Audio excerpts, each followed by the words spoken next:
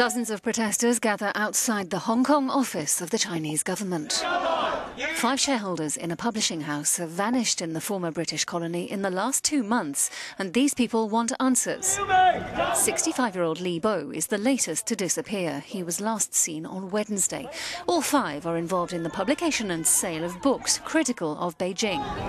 The fear is that fundamental freedoms are being eroded. If they did not make any arrests, then they just come out and say it.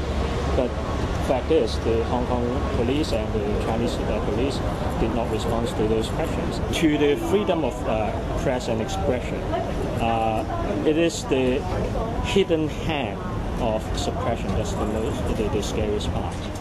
Large crowds of protesters also gathered in Hong Kong after a pro-Beijing official was given a senior role at the main university.